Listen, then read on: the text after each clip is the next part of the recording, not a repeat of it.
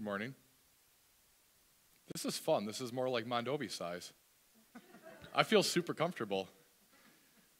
Yeah. Except we'd all have to be like in a little class. Never mind. I'm Adam. Pastor Kim will be back, so don't panic shortly. Do we have any visitors? Uh-oh.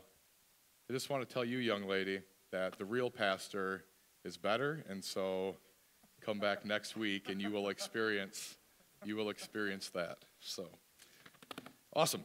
This morning, we as a pastoral team are beginning a new series that we planned a couple of months ago on conflict.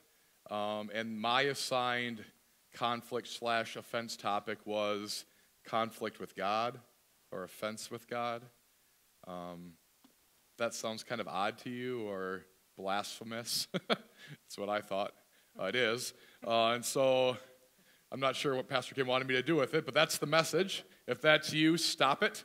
That's the entirety. So you jot that down in your notes, and if you have to leave early, you have the message in your grasp. If you're offended with the Lord, just knock it off. That's it. But I'm going to talk for another hour, so hopefully. Okay, so conflict with God. Conflict with God began in the Garden of Eden. It began in Genesis 3. We have Adam and Eve. They're immortal. They have everything they could possibly want. There is no striving. There is no stress, no anxiety, no fear. There are no needs that they could possibly want. Everything is provided in perfect joy. They're walking in the physical presence of the Lord in the garden, and all is going well until they see that dang tree, the tree of the knowledge of good and evil, and they see the fruit, and they want it, right? They see that it's good. They see that it can make one wise. They see from the lips of the serpent that if they eat of it, they could be like God. And in their heart, this desire was born, this desire for more. And they said, I want more. I deserve more. God, you're withholding something from me that I deserve, and I want it. And that is the heart of conflict. And that's what we're going to talk about today. It's simply that, is all of our conflict, of all of our supposed offense with the Lord arises from that thought that, God, I deserve more than what you're giving me. I deserve better than what or how my life has turned out. And the message is still stop it if you're confused. Okay, so this is illustrated for us in the story of John the Baptist. From John 3, chapter 26, let me read you a passage. It says, And they came to John and said to him, Rabbi, he who was with you across the Jordan, to whom you bore witness, look, he is baptizing, and all are going to him. Basically, they just say, Rabbi, look, everybody's leaving you. They're all leaving you. John had given his life for this, if we know about John the Baptist. He had taken the Nazarene vow. He had withheld himself, abstained from foods and from pleasure and from relationships, all seeking to honor God. He had given his life to prepare the way for the Lord Jesus. And of John, Jesus said that among those born of women, none is greater than John. No one in all of human history is greater than this man, John the Baptist. It's crazy. That's what he says. And so when John is looking out, knowing what he had done, knowing what he had poured into, and seeing that all he had built, his destiny, everything that his life had pointed to was going away, and at the prompting of his disciples, I'm sure the thought crept in like, hey, you deserve better than this. You deserve more than this. But at this moment in John's life, he gives us a great answer. Verse 29, it says, The one who has the bride is the bridegroom. The friend of the bridegroom who stands and hears him rejoices greatly at the bridegroom's voice. Therefore, this joy of mine is now complete. He must increase, I must decrease. I love it. John's reply isn't, I'm disappointed. He says, look, Jesus is the groom. I'm not the groom. He says, Jesus is the Messiah. He's the groom, the bride, the people, the world. Everything is his. I'm just a friend of the groom. My role at a wedding is not for everyone to look at me or to make much of me or to follow after me or to chant my name. My role at the wedding is just to stand and to watch and behold the bride and the bridegroom, to rejoice in them. And he says that line that we all can take heart of it. He must increase and I must decrease. Same at a wedding. Take your eyes off of me and look at them. And that's what John says, that I must get smaller and he must get greater, both in my life and in everyone else's life. And the greater he gets and the more glory that the Lord receives, the greater John's joy was. I love it. And that's the heart of killing offense. That's sort of point one-ish. Point one is, in every situation, our greatest concern, our greatest goal is for us to become less and for God to become more. Any situation is that people would see the wonder of who Jesus is. Whether it's a good situation or a bad situation, whether it brings heartache or brings happiness, that we would point to Jesus. Okay, and so when John is thrown in prison, as we know, his faith begins to teeter-totter a little bit. He had just made this great statement, one that we should hang much of our lives on. But then when he's in prison, things begin to change. And he sends two of his disciples to Jesus to ask them a question. And the question he asks is from Luke 7:19. It says, "Are you the one who is to come, or shall we look for another?" John, I thought you just said this dude was the Messiah. I thought you just said your greatest joy in life is to look at him and to hear his words. But that's what happens when we're in prison, right? That's what happens when it's dark and we don't know what's going on and it isn't what we expected. And for John, it isn't what he expected. The kingdom of Jesus did not come in the way anyone expected. They thought he was going to usher in his reign and kick out the Romans and set up his kingdom. John didn't expect to be in Jesus. And so in that time of disappointment when he wanted more than what he was receiving, he says, "Are you the Messiah, or should I look for someone else? Because if you were the Messiah, what am I doing in prison?" Right? Why haven't you answered my prayers? Why haven't you removed me from this situation? And so our conflict with God arises when we don't heed the words of John, that less of me and more of him. Otherwise, we let the creeping thoughts, those thoughts that come in and say, I deserve more, I deserve better. And then when those expectations of what we deserve aren't met, then we're offended, and we're offended at God. We're offended at the Almighty. It sounds silly to say, but we all live in that world, being offended at God. And we have all kinds of examples you can think from your own life. I could think from mine. When our health isn't the way we want it, and I pray and it's still junk, we're offended. Why aren't I healed? Or I'm tithing, well, occasionally. Pretty occasionally, wife. So I'm tithing, and we're still short on a bill. And we're like, well, what the heck, God? I'm doing this thing pretty good, giving it my all, when we're offended. And when we have relationships, whether it's marriages or with kids or whatever, and we're trying to do it God's way, and still there's struggle, and still it doesn't turn out the way we wanted, and we get offended. Or maybe in our workplace or serving at church, we're serving, we're giving our time, and we don't get any recognition, and we just want more. We just want something we feel like we deserve. And so we're offended, just like John was offended in jail. And Jesus' response both to him and to us is found in verse 22. This is what Jesus says. He says, "Go and tell John what you have seen and heard. The blind receive their sight, the lame walk, lepers are cleansed, and the deaf hear. The dead are raised up, the poor have good news preached to them, and blessed is the one who is not offended by me." Blessed is the one who is not offended by me. It's like Jesus says to John, I know, John, because I'm Jesus, I know, John, that it hasn't turned out the way that you had hoped, right? But he says, blessed is the one who is not offended by me. Don't be offended, John. Don't be offended. And as I was thinking about that, we might expect Jesus to say, John, I love you, because he surely does. John, remember, you're the greatest. Just push on through, because he was.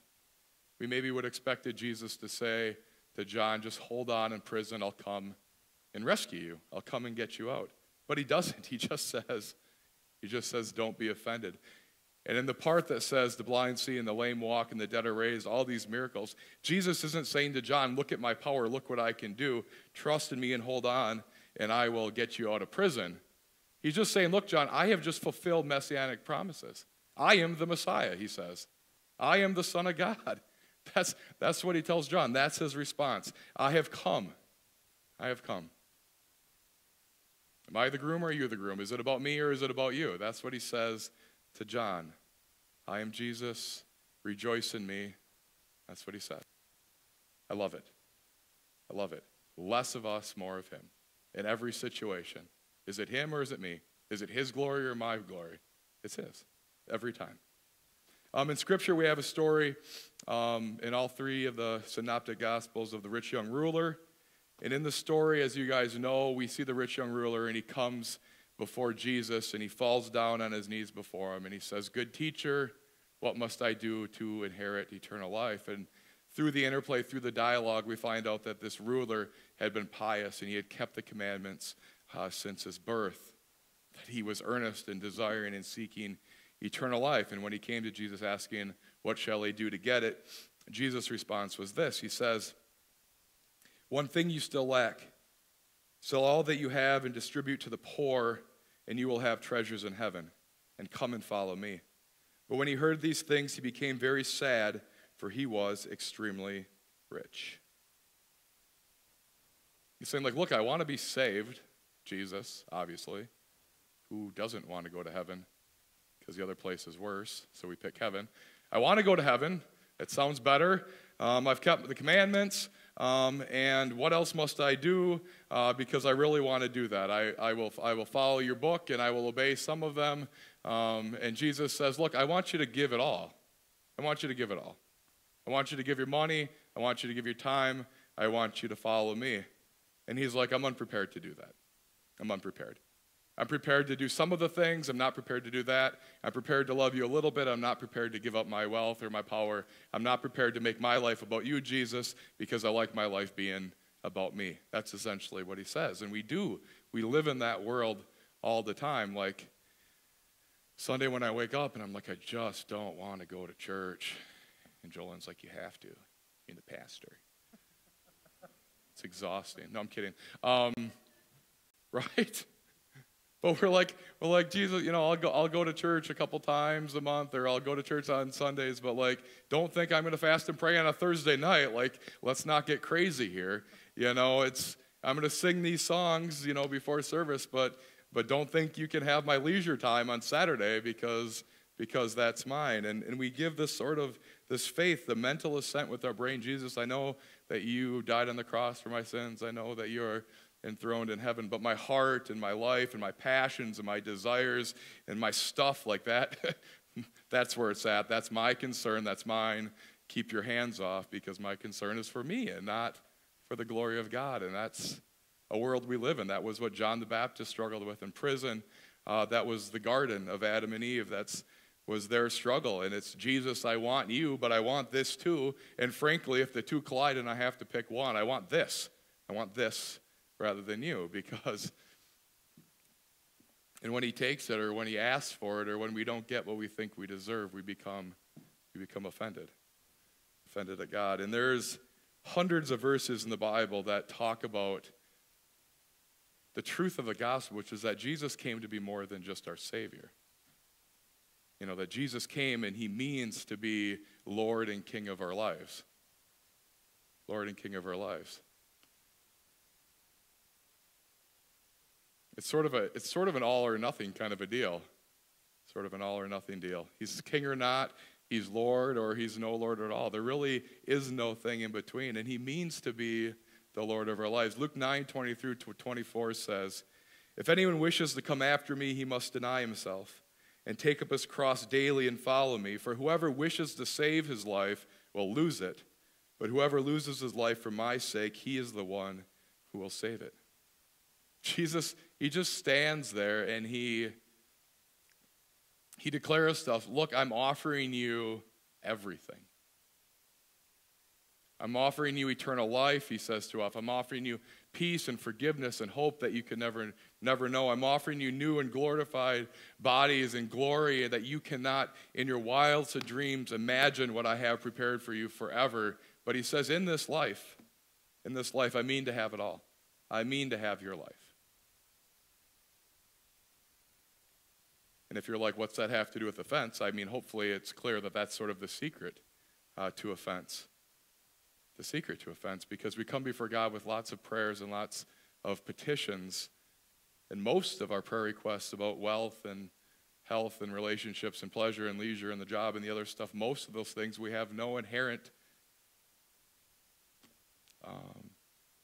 right to, no inherent right to. And if we have no right to those things, then we have no reason to be offended. Does that make sense? The reason that we have no right to be offended is because Jesus purchased it all. He bought it all. He bought it all on the cross. The day that we got on our knees, the day that he opened our eyes by the power of his Holy Spirit to the truth and the reality of who he was, and we saw ourselves in our sinful condition, and we hopefully with tears of both remorse over our sin and what it cost Jesus, and tears of joy over what it means to be forgiven and free and about to go to glory.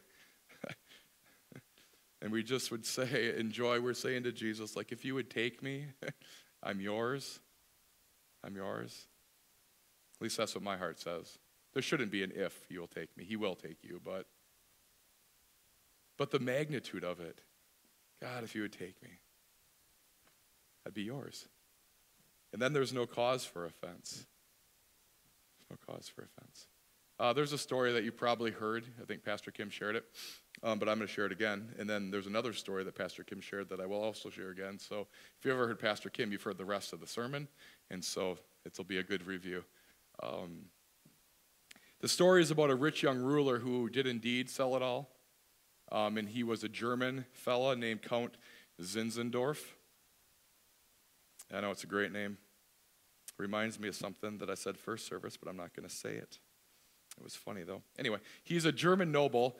He was born in 1700, and he's an aristocrat. He's a count, and when he's about 20-ish, he's touring Germany to see all that was going to be his, all of his lands, all of his holdings.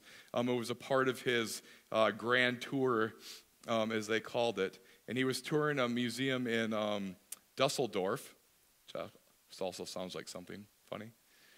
I'm not going to say. Sounds like Harry Potter. Doesn't all this stuff sound like Harry Potter? Sorry. Zinzendorf, Dusseldorf. Anyway, I don't like Harry Potter. I just thought it was funny. I'm going to take a water break. There's a guy, and he's looking at a painting in a museum. That's where we're at. Good. Okay, so he's at a museum, and he sees this painting. And the painting is titled Ecce Homo in Latin.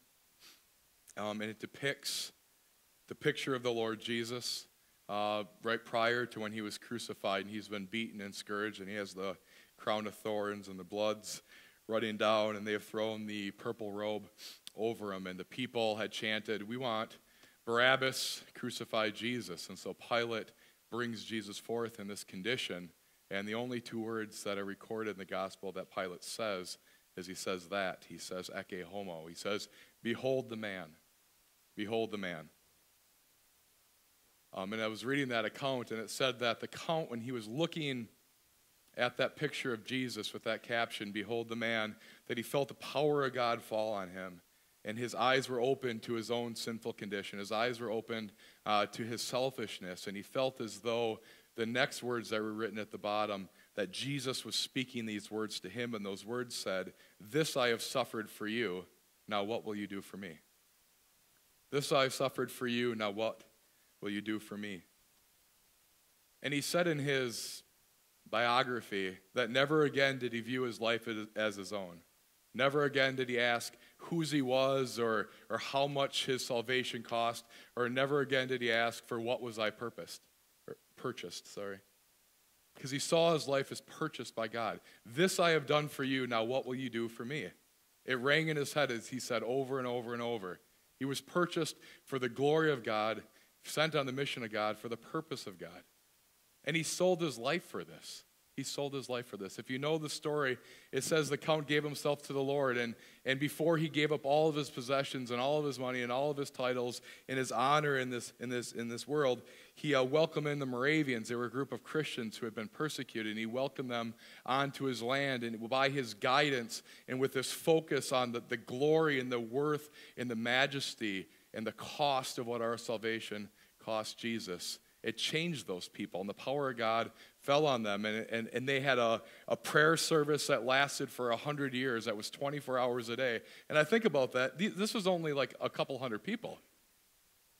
And I'm like, I don't know how your guys' prayer and fasting went, but ours was You know, you get like 4 people, at 6 a.m. and 5 people at 6 p.m. And anyway, these people, for 100 years, they had around-the-clock prayer service. They sent out missionaries, hundreds of them. 20 of the first 29 were killed, and they just kept going. They just kept going. And when we hear those stories, we shouldn't think like, oh, well, that's really cool. That's my internal voice. That's what it sounds like. Or, oh, I wish I could be like that. Or, oh, I'm super convicted because I'm not doing that. We should ask ourselves, like, why or how, right? These are real people with real stories that had a real experience, and we shouldn't be like, oh, I'm convicted that they did something greater than us or whatever. We should be like, well, how did they do that? How did they do that thing? I want to do that thing, and I want to know what the secret was. How were they able to crush, their offense and their expectations and their entanglement with the world so that they could just pursue this mission that God had for them? And the answer was from the painting. They had beheld the man. They had beheld the glory of Christ. Just like John 1:14, it says, and the Word became flesh and dwelt among us, and we have seen his glory. We've seen his glory. The glory is of the only Son from the Father, full of grace and truth. They had an experience with God where their eyes were opened and they saw the glory and the worth and the majesty of the Lord Jesus. They saw him. They beheld the man, and they were changed.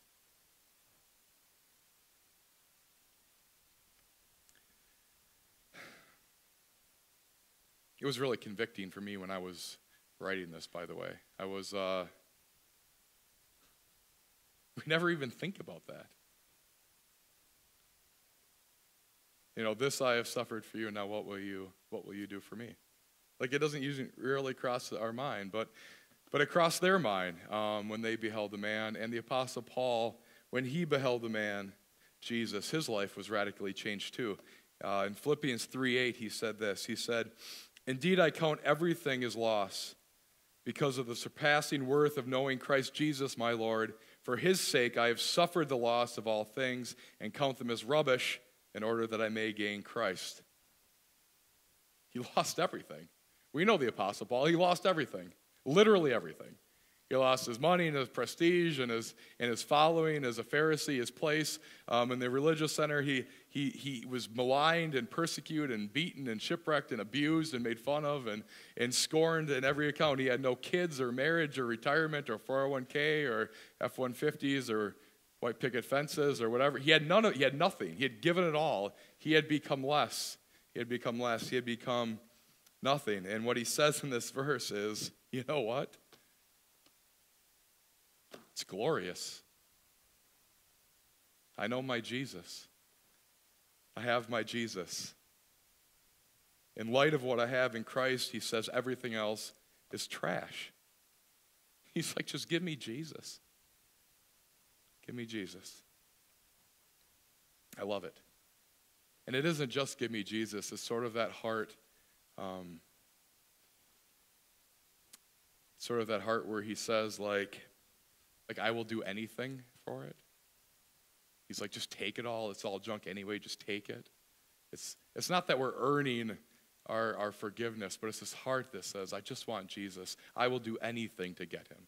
I will do anything to get him. That's what he says at the end. In order that I might gain Christ. I count it all as junk so I can gain Christ.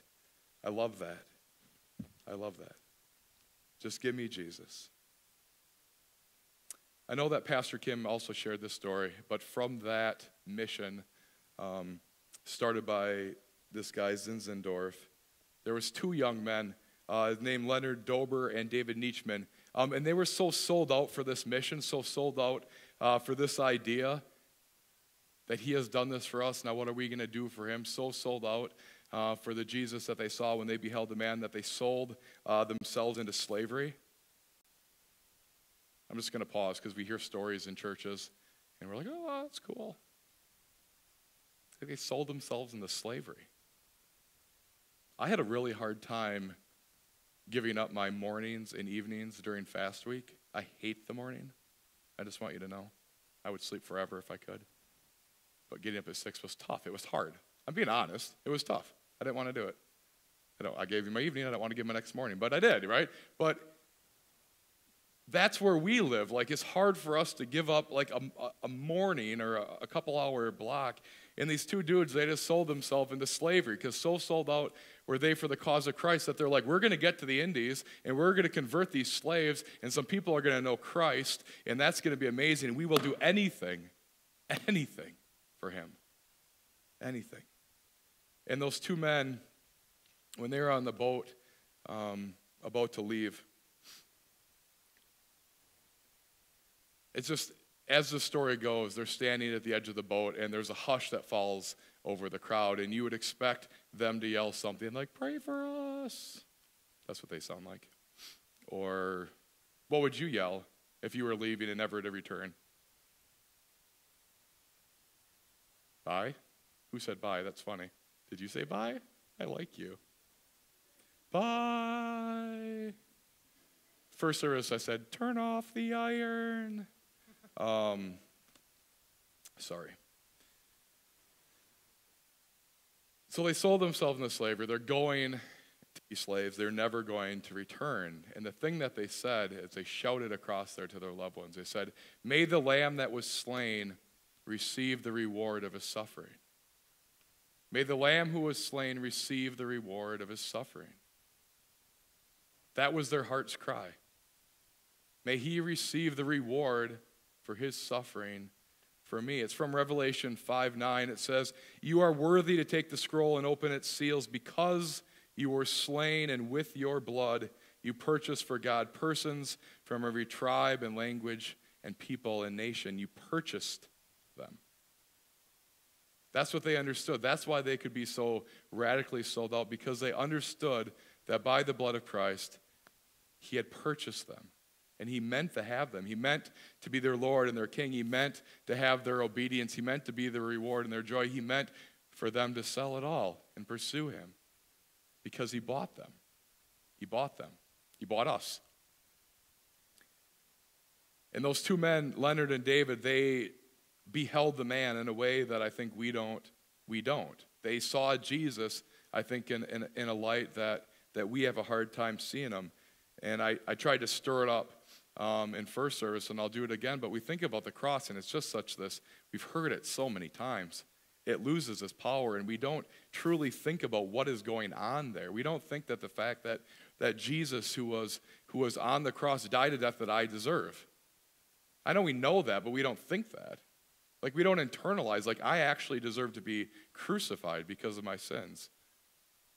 That's hard for us to internalize. And sometimes we don't really believe it. And it's so much more than that, because that Jesus, he was the Son of the living God. He was co-eternal and co-creator, and he's all-powerful, and he's lived and existed in perfect unity with God forever. And he was the one that was on the cross for my sins. And it's more than that, because the Bible says that he became sin for us. And so Jesus, God in the flesh, who has lived for infinite years in perfect holiness, now is not just bearing my sin, but becoming my sin. And he's bearing the wrath of God. Billions of people for billions of years. The cost of all of that was poured on our Jesus on the cross. It's crazy to imagine. He bought something that day. He bought something. He bought us that day. Acts 20:28, speaking of the church, says he obtained us. He obtained us with his blood. 1 Corinthians 6:20 says, you were bought with a price. I was bought. You were bought. And those men, they recognized it when they were standing at the back of the boat, and they proclaimed, "May the lamb that was slain receive the reward of his suffering." And we don't usually think, what did he purchase for himself? What is the reward of his suffering? We think of the cross, and we generally think just one way. We think, what do I get? What do I get from this thing? I get forgiveness, and I get reconciliation with the Father, and my sins are atoned for, and I can have the Holy Spirit, and I get to go to heaven. I get a lot of stuff, and we don't think about, what does Christ get out of it? What does he get out of it? And because we don't, we only We only think of the cross as this place where we come and we pile our sins and we just heap them there day after day and week after week and month after month. And it's good. You should take your sins to the cross because that's where they're forgiven. But that becomes all that it is. And we go to the cross and we're for more health and more wealth and better relationships and whatever we come to. And we beat on the cross and we beat on the cross and we beat on the cross and we say, in Jesus' name, do this thing. In Jesus' name, do this thing. And we turn the cross into this thing that is just about us. And we get offended if we don't get it. It's crazy. It's crazy. At the cross, Christ purchased more than just our forgiveness. There is a reward of his suffering. He deserves it all. There's lots of things. Christ purchased our holiness at the cross. He purchased good works. He purchased zeal. He purchased us to walk worthy. I'm going to read a bunch of verses. But he purchased things for himself, and we never think about it. But he means to have those things. And if you're, sorry, my pants are annoying me. And if you're thinking this is sounding kind of legalistic, sounds a little bit like now I'm supposed to be doing some stuff, and I didn't think I had to do anything. That's dumb. So don't think that. It's just dumb to think that I'm going to glory, I'm going to live forever, I get immortality, and Jesus, you get nothing. It doesn't make any sense. He bought our lives. He bought our obedience. He bought everything. One verse is Ephesians 5:25 through 27. It says, husbands, love your wife just as Christ loved the church and gave himself up for her, to make her holy, cleansing her by the washing with water through the word, and to present her to himself as a radiant church without stain or wrinkle or any other blemish, but holy. But holy. He bled and died for the church's holiness, not just for our salvation. The reward of his suffering, what he gained or what he was getting from that cross was more than just to forgive us. He wanted a bride that was pure. He wanted a bride that was pleasing, that was radiant, that was blameless. He purchased that. He purchased our holiness because he's worthy. Titus 2:4 says, he gave himself for us to redeem us from all lawlessness and to purify for himself a people of his own possession who are zealous for good works. He gave himself to gain a people who are zealous for good works, who really want to do good stuff. They really want to get out there and do it. He purchased our good works with his blood. You don't want to go to the fasting or prayer time. It doesn't matter. He purchased that time. Just go. You don't want to be nice to your neighbor. It doesn't matter. Nobody likes your neighbor. That doesn't matter. You don't like your neighbor. God doesn't like your neighbor. No, God loves your neighbor. It doesn't matter. He purchased that good work. That we should be a people who are zealous for good works. He deserves it. He's worthy. That's the whole message, and that's what Scripture tells us, is that the Holy Spirit opens our eyes to see Jesus. We behold the man, and we are forever changed. We're forever changed. And just to give you some passages of the changing and things that he purchased from our lives. Ephesians 4:1 says, live worthy of your calling. Ephesians 2:10, you are God's workmanship created in Christ Jesus to do good works. Romans 12 says, offer your bodies as living sacrifices. Philippians 1:7, conduct yourselves in a manner worthy of the gospel. 1 Thessalonians 2:12, walk in a manner worthy of God who calls you into his own kingdom and glory. Hebrews 12:4, pursue holiness. Pursue it. For without holiness, no one will see the Lord. Pursue holiness. May the Lamb who was slain receive the reward of his suffering. That's where this all started, that we realize, we internalize, and we live in such a way that we understand that he purchased not just our forgiveness, but that he purchased everything. He purchased everything. And he's worthy of it. It isn't like we're begrudging. It's like he's worthy of it. We want to give it to him. We want to give it to him. I made the example of I'm almost done, so don't panic. I gave the example about not wanting to fast and pray because that's my world. The 6 a.m. especially, what I talked about, I don't like getting up. But one thing I did receive from the Lord during that time was essentially this message, was the reminder of this. And I, in my offense, was on my knees and figuratively, but maybe not as much figuratively, beating at the cross about what I needed. I needed more. I needed more blessings. I wanted to see some more fruit in Mondovi. I would like some more fruit. I need some equipping. Clearly, I need some more of the Holy Spirit. I need more gifts. I need something. God, I need something if this is going to work. You need to give it to me. And I was offended. What am I doing working 70 hours a week for this? What am I doing? I want some fruit. I'm just being real. Is it okay if we're real? Good. That's what God says. There was a song that was playing, and in the song was the words that we've talked about, but it said, to win for the Lamb the reward of his suffering. I lay my life down. And if that's the heart's cry, and that's what God spoke to me, is that it doesn't matter if I can see what he's doing. It doesn't matter if I get the accolades of having, a big church. None of it matters. What matters is that he's worthy of my time. He's worthy of every effort, every breath. He's worthy of it all because he bought it. He bought it. And so we can lay our life down and we can crush our offense and our bitterness against God when we realize that we have no right to it. We have no right to it. And so as I sort of wrap this up, I just want you to think about that until we sort of internalize this, that may the Lamb who was slain receive the reward of his suffering, until we actually care or believe that that's true, like nothing changes in our lives.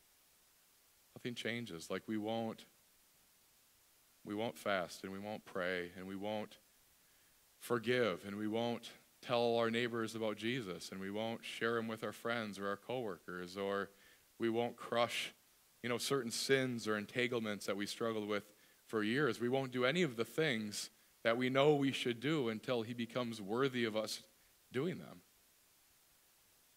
Until we realize that it isn't just our forgiveness that he purchased, but he purchased our lives and our obedience too. At least that's what he told me. It's actually, I think, an encouraging message. It doesn't come off encouraging, but it is. Because when you have a soft gospel, when you have just sin as much as you want, do whatever you want, it doesn't mean anything. Our God isn't little. Our Jesus isn't small. He isn't, to be rolled in the mud. Our Jesus is the mighty God. He's the King of glory, and he purchased us. That's a good God to serve. That's a good Savior to follow. And so whatever the struggle happens to be in your life, or wherever the striving is, or whatever the thing is that you want, just to remember that he's worthy. He's worthy of your obedience in the midst of it. He's worthy of you giving him glory in the midst of it. He's worthy of your faith. He's worthy that you press in through the tears. He's worthy that you persevere and that you love him no matter how bad it is. He's worthy until our last breath. Until our last breath. And the very last thing is, when we think about God and when we think about the cross, we need to stop thinking about what I can get or what is owed to me. The only thing that is owed between us and God, we owe to him. We owe to him. We owe him everything. Everything. He did it all. He paid it all. He offers us everything. But in this life, he bought it. He means to have it. He purchased it with his blood. And so as we close, I'm just going to pray, but join me in pursuing that. It changed this guy's life. It changed the Moravians. It changed Apostle Paul, it changes everybody when they behold the worth and the value of the Lord Jesus and realize that he has done it all. Then they do it all, and everything changes. Heavenly Father, as we respond in worship, God, I ask that this would be the cry of our hearts.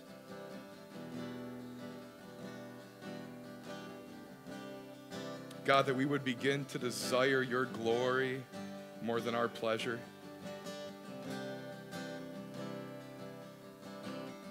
Father, that we would care to make your name great more than anything else. Father, forgive us for thinking that you weren't worthy of our lives. Father, forgive me. Forgive me, Father.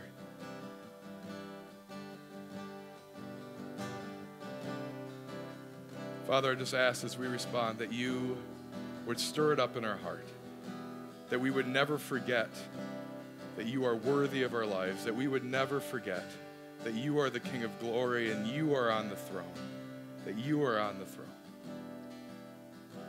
Father, we lay our lives down. We lay our lives down. Amen.